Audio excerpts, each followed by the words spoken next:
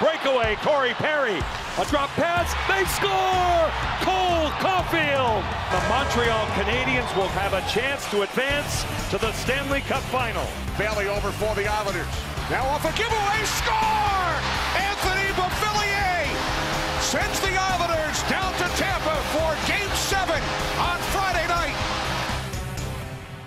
What a Game 6 at the Coliseum. Hi, everybody. Welcome into another edition of Our Line Starts, fueled by Duncan with Patrick Sharp and Anson Carter. I'm Kathryn Tappen. Ace, are we bugging you right now? You just should be interrupting. I'm getting up to date on Coach Hakstol. I'm getting up to date news all the time. I'm now an insider. We now interrupt Anson's cell phone conversation for another edition of Our Line Starts. Midway through this taping. Nice. Well, let's talk about this game, you guys. The New York Islanders forcing a Game 7 back in Tampa. That'll be on Friday night, and it was an incredible Game 6 at Nassau Coliseum. Had the opportunity to be there. It was a pretty cool scene, guys. And you made it out of there alive. I made it out of there alive, believe it. I did not get hit in the head with a beer can. That's what I want to know. Sharpie, myself. I mean, okay, you were working, so you couldn't go, but I was totally available. Where was my invite? My phone was still working. Sometimes I need a night away from you guys, as much as I love you to death. But what did you guys think of that game? I mean, Sharpie, you broadcasted the game. What did you think about it? I thought the Islanders were in trouble midway through the game, 2-0. It was all Tampa Bay. Didn't like Kucherov leaving early on in the game, too. That was a bit of a concern. I was waiting for him to return. At some point, he did not, and it clearly affected the Tampa Bay Lightning. Great job from the Islanders. As soon as Eberle scored that first goal, it was a different game. You could feel the momentum kind of shift a little bit.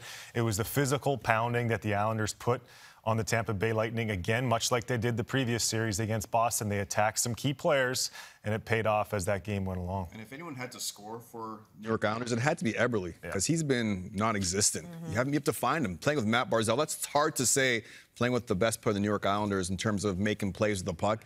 Eberle couldn't be found. That backhander was sneaky, had a lot of juice on it. I was very impressed by that.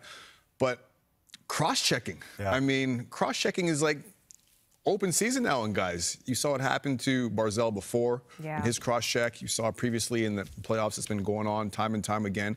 You're right, Sharpie. Not having Kucherov, that was a big miss for the Tampa Bay Lightning, because their power play. Palat, as much as I like him as a hockey player, it isn't the same as having Kucherov on the flank there, because he's so deceptive. He could shoot the puck and pass the puck off the one-timer as well as anyone, if not the best in the National Hockey League. They won the Cup last year without Stamkos, basically, for the entire playoffs. He played like 2 minutes in the final, scored an awesome goal. If they're going to try to do it again without Kucherov, it's a very different team. Kucherov makes all those plays. And I'm with you on the cross-checks. It's always been a part of playoff hockey. But I think ever since they took away the slash, right, you saw some guys breaking their fingers, their hands, their wrists.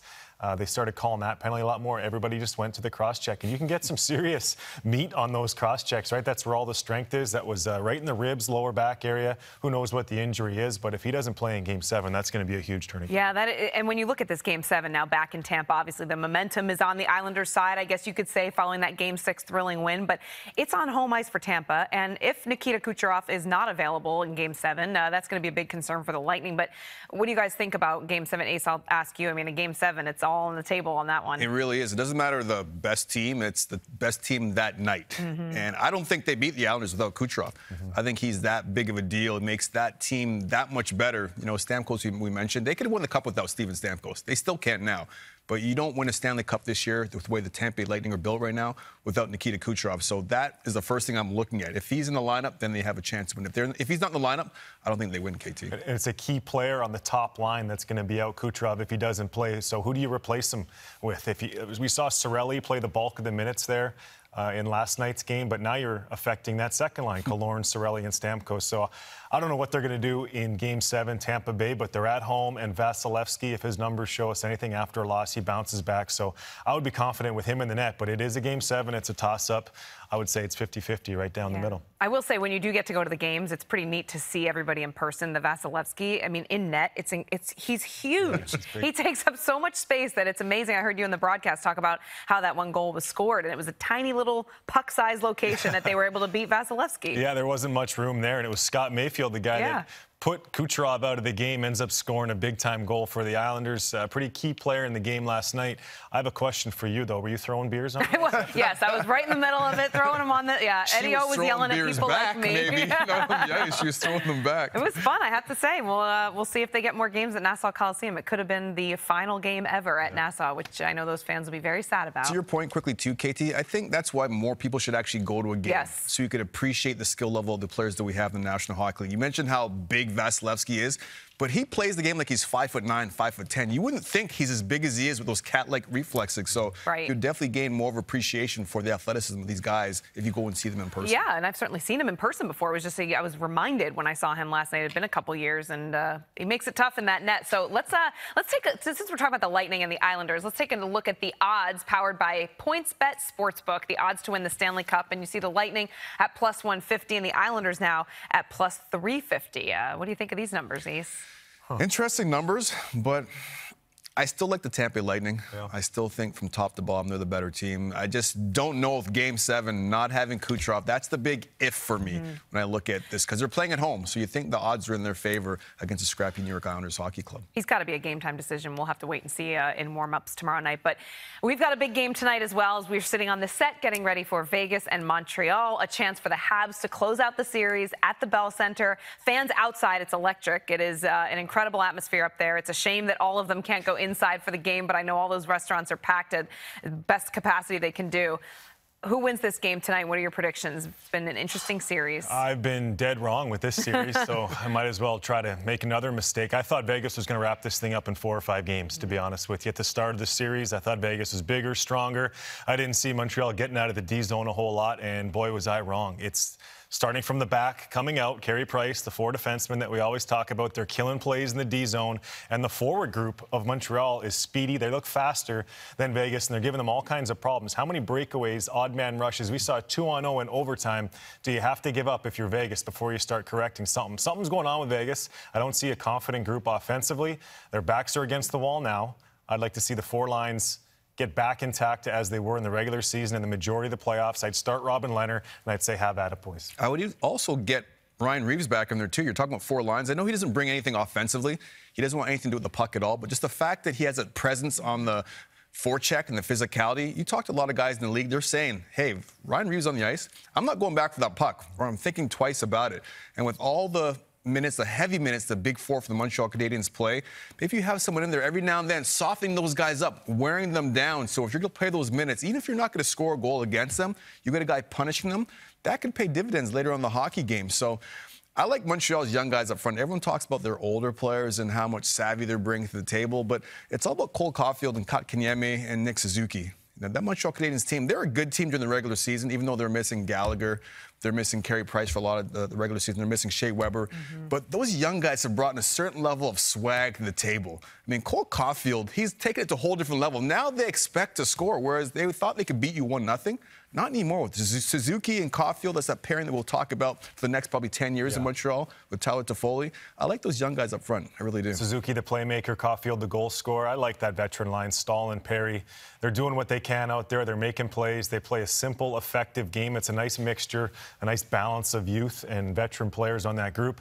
I did not see Montreal getting to this point, 1 game away from the Stanley Cup final. I almost want to see them pull it off and get there just to see the city of Montreal go crazy. It's a holiday up there today, so they're all excited for the game, and it should be a pretty cool atmosphere in the city and in the rink. Yeah, so what is it, you guys, about this Montreal team? Because you mentioned it, you thought 4-game sweep, 5 games maybe for Vegas, and we've been watching them clip off, you know, Toronto Maple Leafs, and then it's the Winnipeg Jets, and now they got a chance to knock off Vegas for a trip to the Stanley Cup final. Like, what is it with this group? I know you hear the players talk about how confident they are and they've gelled together, but there's got to be something else, right? Yeah, go back to the start of the playoffs. I didn't like their first 4 games against Toronto. They were awful. They were throwing the puck around, blind passes to the middle of the ice. They didn't really look like they had a purpose out there, and they found themselves down 3-1 in the series. All of a sudden, their backs were against the wall. They went into this defensive shell almost and forced Toronto to make plays. Sounds familiar, right? They did it to Winnipeg. Now they're doing it to Vegas.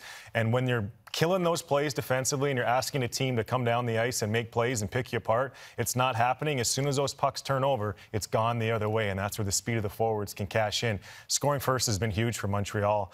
We'll see if they can do it again tonight. You're seeing the confidence rise in this group, too. Yeah. And it goes to scoring goals shorthanded. You know, these guys think, oh, we're down a man, no big deal.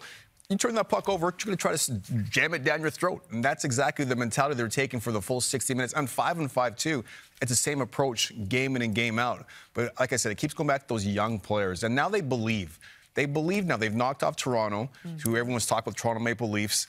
They weren't that good. Winnipeg Jets, I thought they were a good team, but losing Mark Scheifele, that gave Montreal a huge advantage. Yeah. And now they're in the semifinals. Now they believe. Yeah. Now they're thinking, geez, anything's possible. I'm like you, Sharpie. I didn't expect the Vegas Golden Knights to be down this series. I thought maybe 4, maybe 5 games.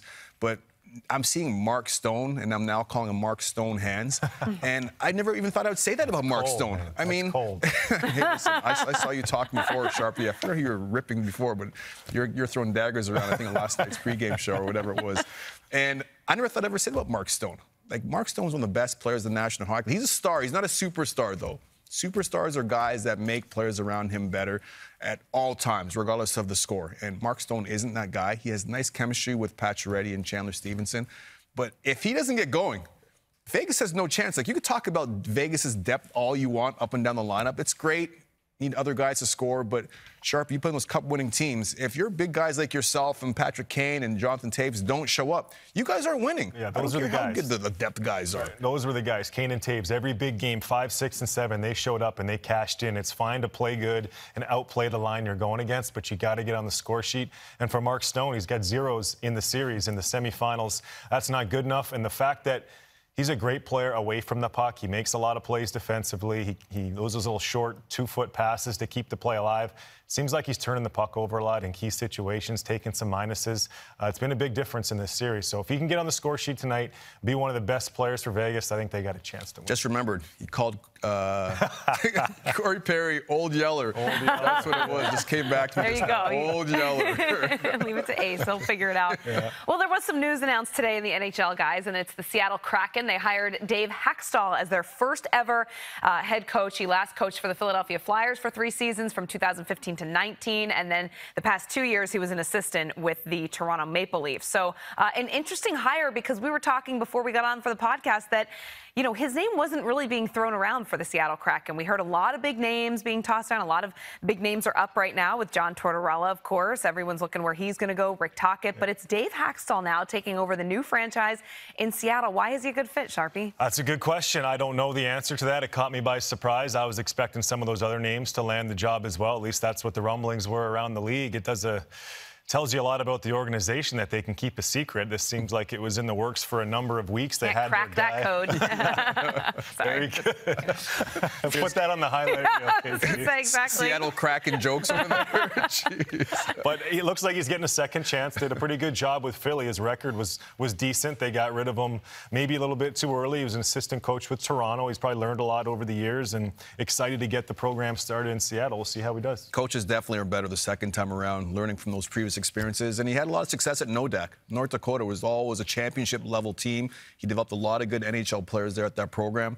This will be his opportunity now to take those lessons he learned from Philadelphia and even as assistant in Toronto and apply it to Seattle, where there's going to be some pressure because everyone's expecting Stanley Cup playoffs based on what Vegas did in their first year. Well, that leads me to our cold brew check fueled by Dunkin'. And is it realistic to think that the Kraken will have the same success as the NHL's last expansion team? You mentioned Las Vegas, who's made the playoffs each of their first 4 seasons. What do you think, Sharpie? That's a lot to ask. Going to the Stanley Cup final in year 1, I'm not sure if that's in the cards for Seattle. If it is, that's great, but they're going to get a good player off every team, an NHL roster player, and these guys that get selected to go to Seattle, they're going to have a chip on their shoulder because their team didn't protect them. I think they'll be good. I don't know if Stanley Cup final, though. I'm going to give you my answer with the amount of time it takes me to eat one of those Dunkin' Donuts, and I'm going to say no. I put down those donuts pretty quickly.